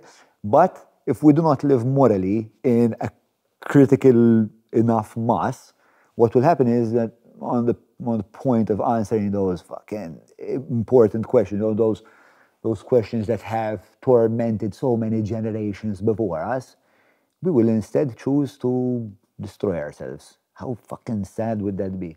So I think this need to this is now my hypothesis, right? But it's this need that arises within us to be kind to one another, and this resonates greatly with me, arises from the fact it's something in our DNA that is telling us guy, might not be your generation, but please don't fuck up mankind, because there is an end to this. There is a happy ending to this story. So can you just be all nice to each other so we can get to that happy ending? And that is, I think that is one of the main things that mankind should be preoccupied about right now, because technology is just skyrocketing in a way that I don't even understand. That has some obvious threats and opportunities. So if we decide that morality is not objective and there's no such thing as right and wrong, which the last few decades have been tipping us towards that mode of thinking, I feel, and maybe I'm being nostalgic, maybe it wasn't like that, but it doesn't matter. If we believe that morality is unnecessary, once that huge power is wielded, we can really start pushing it about in the wrong direction. And if we don't hold our decision makers accountable to using that power properly and in the interest of everyone, and we should, like, the outcomes of this will be fucking disastrous. Disastrous. How hopeful are you? Hopeful, Dan. Very hopeful. I know it sounds like No, but you mentioned something there, and it just I just kind of immediately jumped on in my mind. If that there is the potential for us to change the course of history, because we'll be able to work out the solution to cancer, for instance. Mm-hmm. You think pharmaceuticals are going to allow that? Look, I'm not as... I don't know enough about that part of the story. What I do know is that mankind has a great capacity, talent for finding a way. So in a far smaller example, but my life has been kind of testament to that. There's no way that, I don't know, the TVM would have had my podcast on. There's no way in fucking hell that would have ever existed. But because man has a need to communicate as freely as possible, we invented the internet. So then that renders, huge companies like HBO and CNN that we thought these people are always going to hog communication and news and broadcasting, and you would have to, have to sleep with someone to get on TV, right? Now it's like, keep your fucking TV, man. Joe Rogan, I was just mentioning Joe Rogan, has a viewership that is 10 times larger than any of the corporations. Yep. A guy much like us. Carson just been taken off TV in the US and immediately gone and has skyrocketed his viewership in exactly the same way. Ditched off Fox, ended up being much, much more popular on YouTube. You're absolutely right. And that, in that millisecond, has given me hope, because that pointing that out actually does work. I can see that. What if you could start your journey over? Start here and start again there. That's how life works, in a circular way. We understand the importance of circles, and that's why you are at the heart of ours. Find your way to wellness with Browns. I'm going to bring that local. Sure. Because we're working our way towards... I'm not sure which one's mine and which one's yours, and I think there's drool of ours in it. We're sharing spit and mucus this afternoon. But let me bring that to a local level, because we also, we've talked about the challenges of men, we've talked about the challenges of the planet, of humankind, and you've offered wisdom on both of those. Malta. I've been here 17 years. Malta has seen phenomenal change in 17 years. Do you still have the same optimism for Malta that you have for the human race? Again, yes. I would Good. say yes. But let me tell you why. I interviewed with Herman Grech. And Herman said to me in that interview, in that podcast, he said Malta has passed the point of no return with regards to so many areas, specifically construction, environment. social, you talked about family and the degradation of family, the way that families are breaking down, the way that society is reforming itself.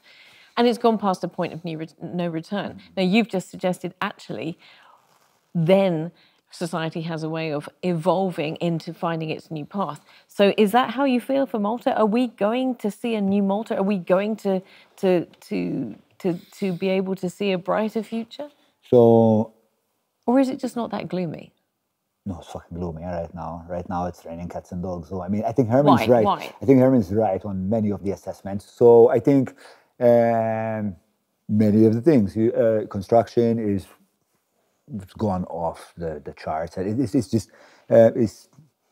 just like this behemoth beast that's just been allowed to run rampant on the country and just redesign the country in whatever way this construction monster decided it wanted to kind of put our urban landscapes together. And in so doing, destroying the fabric many times of our villages. I think aesthetically we are very fucked. I think aesthetically we're going to need to figure out how to redo all this because it's ugly. There's no other way of looking at it. I mean, you could be Stevie Wonder, you can still look at it and go, oh fuck, this is horrendous, you know. So that is a problem that we will figure out. I have a strong belief in, first of all, I have a strong belief in the Maltese.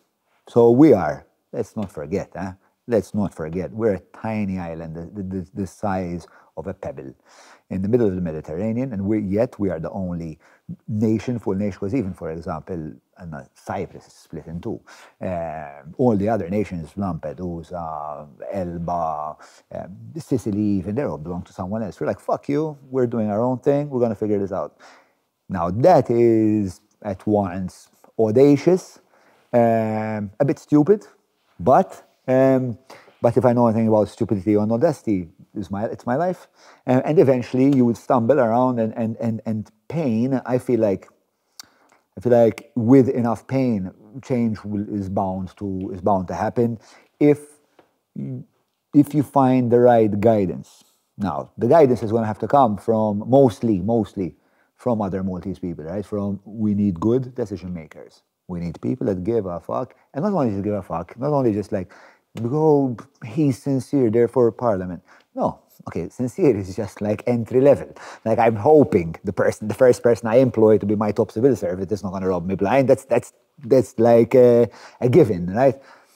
But also, who are the smarter people? Why aren't they? Like I have my biggest concern right now, which can be mitigated if we really try, is why are the best people in this country not getting into politics? Why are the smartest people I meet leaving the country? They are. Like the smartest engineers, the smartest people that I know in business, the smartest people I know in almost every avenue are they're leaving the country in droves. Why? Because look, there's an issue of we're agreeing right now. It's ugly. There's the other issue of we have very corrupt hierarchies here, right? That there's no meritocracy to get to the top. It's not how competent you are in many spheres, not all of them, but in many spheres, particularly when it comes to the public sector. There are many of these hierarchies that ascending to the helm of that hierarchy, it relies on the ability to lie or the ability to shut up, or the ability to kiss the right bottom and shut up and lie and do and if you can do all those at once, you're going straight to Vegas, babe. And that is problematic because people want to look at themselves in the mirror. You know, the people that are moral and competent are like, fuck this, I'm leaving. Right? I know people working on the Da Vinci Project that are my Patreons. I know people that are doing incredible marine biology work in Australia that are my Patreons. 20% of my patronage, so I have this Patreon page, 20% of them are abroad. 20% are abroad. And I write to them, like, why do you give a fuck, man? Why do you still give a fuck? You have a great life. You have a great life, great prospects. You're in Sweden working in finance. Why? Because it's still my country, my roots are still there. Like, and many of them tell you, you know, these people fucked it up, and I left. But now I'm thinking, they should leave. Well, there you go. There's your solution, right? Yes. So now, so I get courage and heart from the fact that I speak to these people often, and the fact that the podcast has so much such a strong community around it of competent people that really want to kind of see, and they have my Patreons and the people that follow the podcast tend to have very differing ideologies. So every few weeks we have what we call like debate evenings, where I invite 40 or 50 Patreons and we have a meal together and then we do debates. And you realize just how different these people are ideologically. Some people are on the left, some people are on the right, some people are capitalists, some people want more socialism.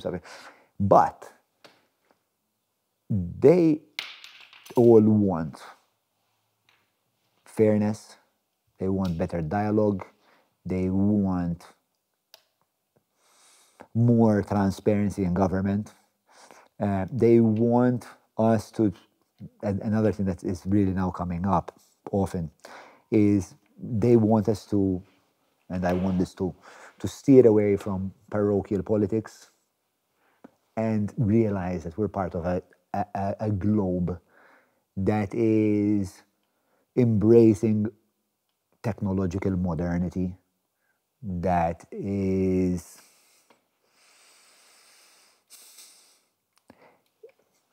the idea that we are still two parties point scoring with one another, and rather than doing what's best for the country in the long term, but doing what's best to get me an extra couple of votes in the next election, is very frustrating to people.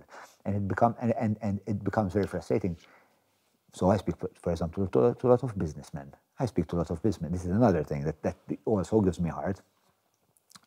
So one thing I do as well is I organize retreats, right? Whereby I take a number of select people off to some secluded area and we just debate for 2 days. And sometimes, like I invite businessmen there to see what they're thinking, right?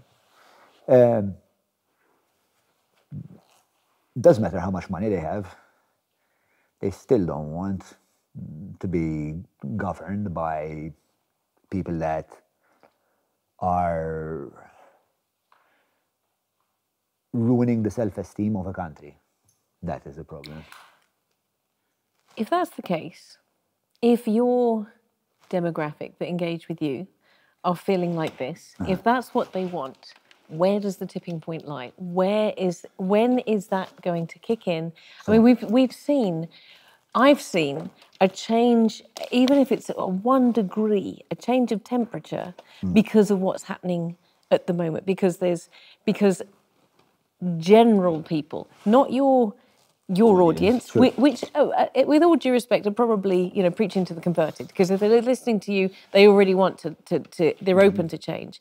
But I'm seeing a 1 degree change in the population who would be very defensive of the government that's in power at the moment because of the impact that recent events with Vitals and Stewards and environment and so on is having on them. Mm-hmm. So as you realize, I've slowed down in my speech, and the reason is because I've been part of a number of conversations, and I'm like, okay, what can I not say? What can I keep with it? Of course. So there's very exciting things that are happening in the background, very extremely exciting, and I'll stop there with that. What I'll also say about preaching to the converted, a very interesting phenomenon for my podcast and my page, is that many times the government has like these troll armies, right? And like if I put out a piece of content that the government perhaps for some reason doesn't approve of, or the party in government doesn't approve of, or not even the official part of the party, but part of the party, like some faction militia doesn't approve, they send you a troll army to kind of dissuade you by virtue of insult. But what was happening was that some of these people were coming to my page and telling me to fuck myself and to, and insulting me in myriad colourful ways. And and varieties. And what was happening was they were also consuming my content at the same time, right? So now I have people that used to be in the troll army that are now Patreons, and they're part of, they tell me, I used to come there, I used to just love it, just like telling you to fuck your father and shit. But now I was listening, I'm like, this is quite hilarious. So this used to start with Cacciaturi, And it was quite hilarious, so I used to laugh. And then I used to realize, wait, I think they're fucking us. And then by the 10th video, I'm like, fuck, they're really fucking us. Okay, I'm fucking joining this side of the conversation. So while obviously, yes, I do mainly speak to people that really want to change, I've met many people, like my inbox is rammed with people that have found the podcast as a conduit to that change. Now, as for the tipping point, I think the canary in the mine has been dead at least since the 2022 election. And the government knows this. They know it for a fact. So in the 2022 election saw the lowest voter turnout since 1966. 85%, which is 85% is, let's say if you're Denmark, that's the average. That's normal. Right? If you're the UK, that's pretty bloody good. If you're the UK, it's pretty good. But if you're Malta, 85% has never happened. Yeah. Right? And I'm sure that if we have another election today, that 85% is going to go down to 80, 75, somewhere there. In fact, when the results came out, when they were announced, some of the most abrasive figures in party propaganda, like Carson and Farah, the first thing they did, they went on social media and they apologized for anything insulting that they might have said, anything that might have hurt people's hearts and things like that. They saw the writing on the wall. They realized what's going on, like we realized what's going on. Again, 5-10 years ago, my podcast would not have been possible, wouldn't have been viable. People wouldn't have understood that much of the picture. I would have been some marginalized lone voice in the wilderness, talking to a couple of plants and psychos like myself. But now this is different. Now this is different, and I think it's also exemplified by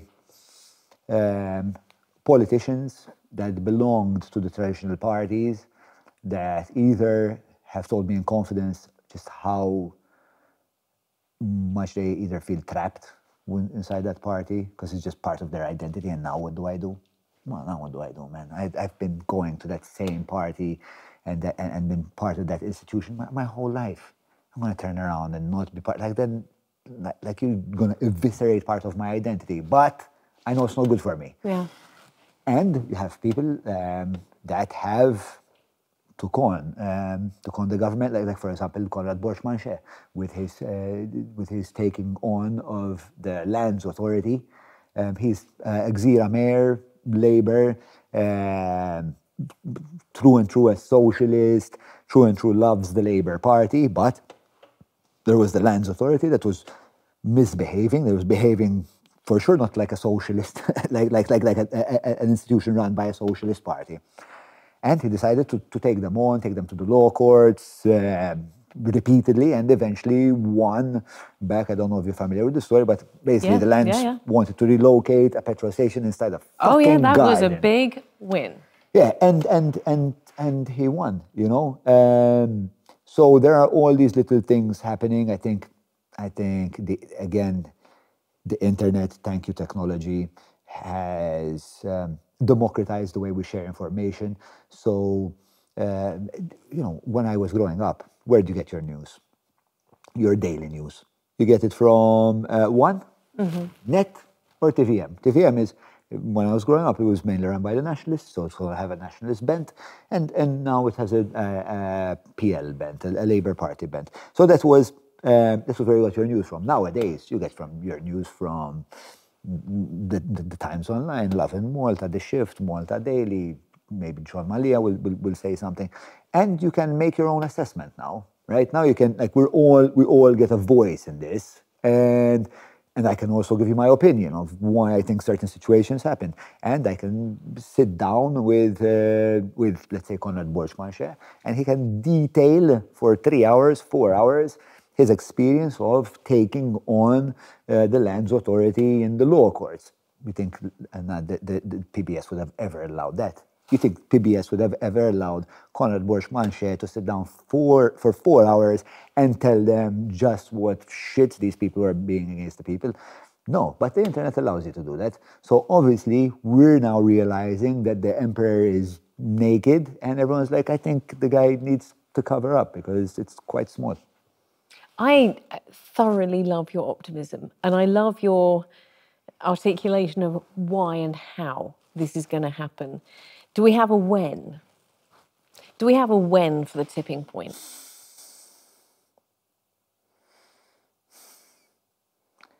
I think MEP elections is going to be a shocker. Huh? Enough said. I'm coming to my last question. Jon, we have gone full circle and we're coming back to you. Mm-hmm. We've talked about you, your life, how you got where you are, the challenges of men, the future of men, of human race, of Malta. What are the challenges of Jon Mallia? What's the future of Jon Mallia? Are we going to see you as Prime Minister? Can we please see you as Prime Minister? I'd love to see you at G whatever, at Chogham or something. So while that does, so I have a very competitive nature. So obviously there's a part of me that is excited by that idea. But I don't think I would make an ideal politician. I think I'm far more useful understanding the grander social narrative and historically where the country is, and persuading decision makers, through my media to kind of push the conversations in different directions. So my, let's say, political social contribution will for now certainly remain within the sphere of media. That's not to say that I'm not going to try and have, maximum influence in people really pursuing critical thought above partisan blindness, right? So I really will want to be a part of that change that is happening. It's ongoing. I mean, the variety of people I meet. Last time I was on the Go Show channel. So my demographic generally is males, let's say, 20 to 40, thereabouts. Last time I was on the Go Show channel, there was like 10 women from Cameroon that all wanted a picture and that were telling me, which podcast they like, and they like it when I use this word or that word, and it was really a sweet moment. But they're not part of my demographic, and somehow they too are listening. So I want to continue to kind of keep doing that, keep being a communicator, and keep having my time to soak in and at my own pace make my analysis and therein my prescription for what I think we ought to be thinking about next and how. So I think that is what I will keep doing.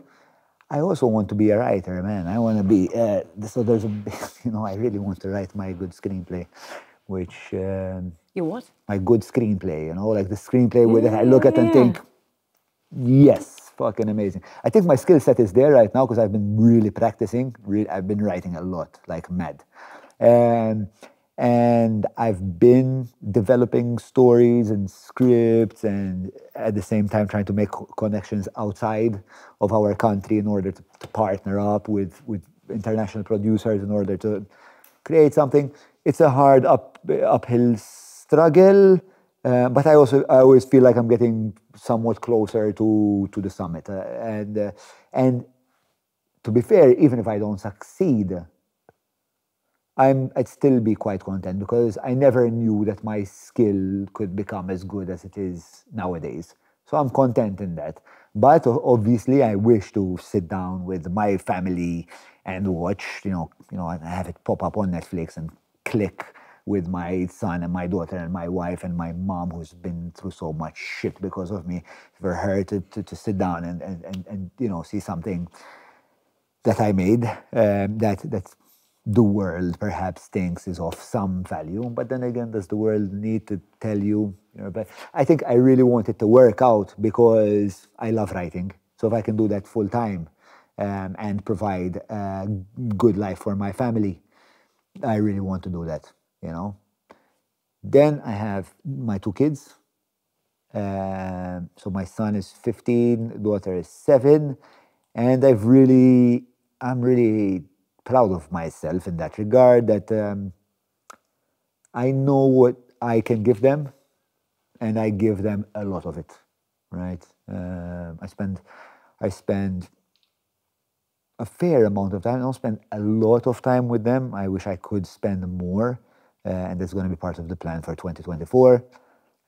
But the time that I do spend, I'm really paying attention to their needs, what they're thinking about, how they're thinking about it, and why they're thinking about it, and I make them question themselves, you know.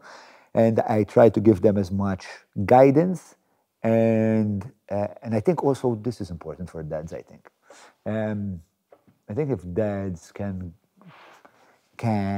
think of themselves as the person in the family unit that gives encouragement, like fills your kids' hearts with courage, and they can watch you be courageous, and therefore they follow in your footsteps. For me, anyway, that has really given me a lot of sense of purpose and esteem, and it's really paid off in my kids. It's really paid off in my kids. My wife, I have a fantastic. I know it sounds like a platitude, like beautiful wife, but she's fucking gorgeous, and she's my favorite storyteller, and she's my favorite comedian.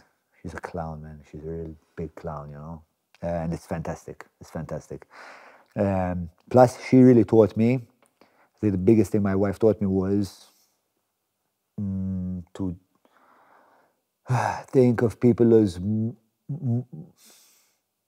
less monochromatic terms, right? I used to discard people a lot. Like there was a point where I was like, oh no, but he once said that, so no.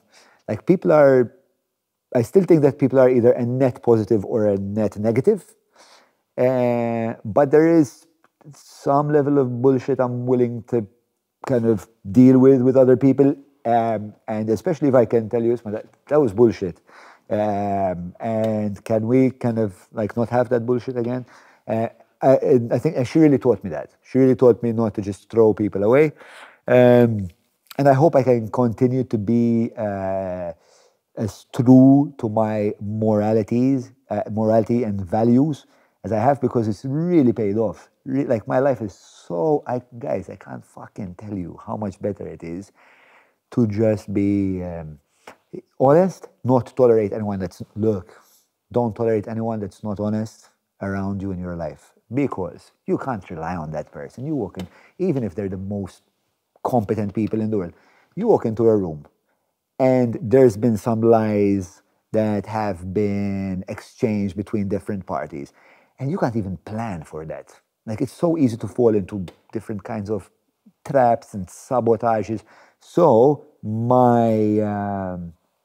if I may be as presumptuous as to give some unsolicited advice, I would say to get rid of people that are untruthful in your life. Or just like tell them this, my guy, shut the fuck up. Like, change your wicked ways. But then if they don't change, you gotta, because it's a burden you don't want to carry around. I think that's my future, I think.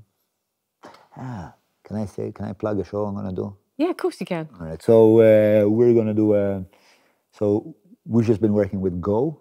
So one thing that I've always wanted to produce and import from the great British, I'm a huge Anglophile, from the great British culture is the art of the Oxford Union debate, right? Whereby you have a moderator, you have two speakers, and everyone is given their fair amount of time to talk and make opening statements and rebuttals and take questions from the audience, but in a very, because the British, they've done terrible things around the world, but they've also done fantastic things around the world. And one of them is to be kind of civilized in their dialogue. I really enjoy the way the British culture of debate, and that also kind of translates into parliamentary question time, for example, is wow. You like that? Wow, I think you like that? I do like that. Yes, I think.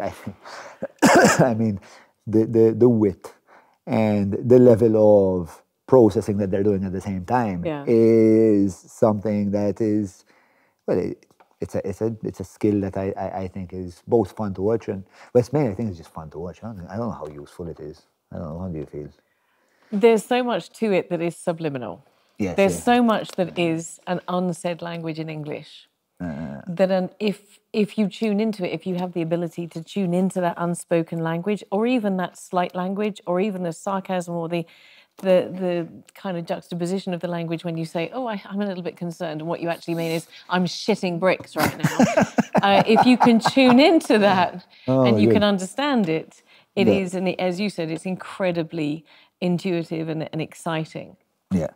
So what I want to bring is these debates, whereby we will have structured debates where we'll be talking about perhaps like questions that have been perturbing me, and I think implicitly also perturbing Maltese society, like the role of the church, for example. Like let's really debate it, but let's have a theologian there, and let's have someone who is perhaps like some politically affiliated with the church somehow, and two people that are entirely the opposite, and let's try and build a common ground. Like my goal at the end of it is to try to really understand and distill everyone's arguments to understand, okay, this is where we all are right now, and here is, like, if this was a giant Venn diagram, this is where we all overlap, and that place where you overlap, that's the bridge to the next step, guys. That's what I want to kind of hopefully succeed, but I will definitely try to do with these debates. I'm really happy about it because I've been trying to kind of set this deal up with Go for about a year. And I've been wanting to do these kinds of debates for many years. And now I get to yet again create more dialogical content, which I'm super excited about it. It's great to be excited about your work. I'm really excited for you, because to conclude, as that is the last thing that you've come to and the last thing that you said, that ties in so many elements that we've discussed over the last couple of hours. And you're saying, this is where I'm going to the future, and you've integrated so many, and even the questions I've asked you about society, about Malta, about men, about you, they all come together with a future vision. Thank you. Jon, it has been fantastic. I'm really glad we got round to doing this. Yes, you know what, that was super enjoyable, insightful. You made me join dots that I never had the time to. You took the conversation into particular avenues, especially and in certain sequences that gave me a new perspective. So anyway, thank you. Thank you.